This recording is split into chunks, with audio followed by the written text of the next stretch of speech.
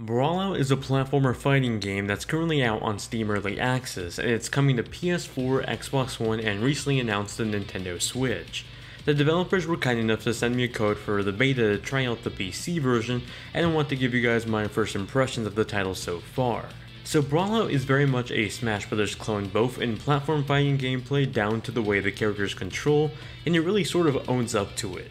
So far in the beta, there's been 7 characters, one of which was just announced, and that's the Drifter from the critically acclaimed Hyper Light Drifter game.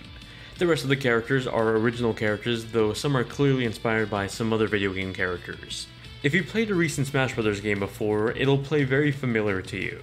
Characters have a set of special and Smash-like attacks that have different variations based on the directional button you press alongside them. As someone coming from a Smash Bros. Background, I was able to easily grasp the controls, and it does have gamepad support with customizable button options, so if you're eager enough to play this with a GameCube controller, you could totally set that up. My go-to character was Olaf Tyson and the Hyper Light Drifter. Both have some similarities in terms of Smash characters' movesets in a way, but not entirely direct carbon copies.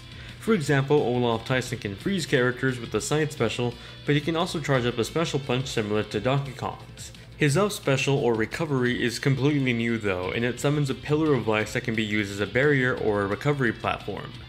Hyper Light Drifter, on the other hand, has a similar special and down special to Fox, where he's able to shoot a projectile and then reflect it as well. So you'll definitely see familiar moves, but nothing in the form of a complete copy of a character.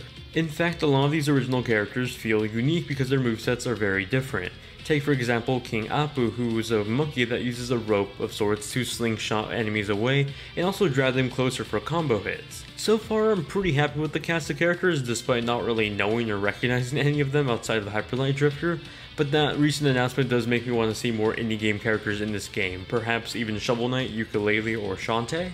As far as the stages go, there's a total of 7 of them so far. Some stages make for some pretty fair fights, while others have obstacle elements to them like destructible floors or moving platforms. These stages have a lot of 3D elements to them in the background, but they're pretty calm for the most part. I mean, they look pretty, but there's definitely more that could be done with the scenery in these stages. The main models look pretty good though in 3D. That's actually something this game has going for it, the fact that the game is in 3D compared to other similar titles like Rivals of Aether or Brawlhalla that also mimic the Smash gameplay but in 2D, not 3D.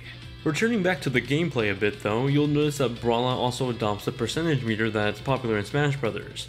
It works very similar in the sense that the more damage you have, the higher your percentage, so you have a bigger knockback, although in my playtime I didn't always find this to be true. There were definitely moments where I was landing hard smash attacks on enemies with either 150% or higher, and they were still able to come back pretty easily, so there's definitely some polishing that can be done there in terms of the balancing of the knockback and the percentage meter. Speaking of which, underneath that percentage meter is a gauge that's your rage meter. When this meter is filled up, you'll see your character start to glow, and it's very much like the rage effect in Smash 4 where your character gets a slight buff during it. Currently in early access, the game has local multiplayer that lets you either practice to get a feel for the characters, play locally on a single PC with up to 4 players, or play against an enemy AI. There's also an online component where you can play against others randomly in friendly matches or set up ranked matches. The thing I really appreciate is that you're able to jump into an offline AI match while you search for an online ranked match. It really does help the time go by since the online community for this game isn't the biggest at the moment. You also have the option to broadcast your matches online and watch other people's streams in their games. There's even a leaderboard system in place that tallies up your online progress. So far, I'm really enjoying Brawlout on PC. There's definitely some polishing that still needs to be done with things like the damage meter and how much knockback there is in general, but I'm very happy with this game seems to be going so far. The physics and the movesets feel pretty good, and despite the characters being mostly obscure random original characters, I still really like the way they play.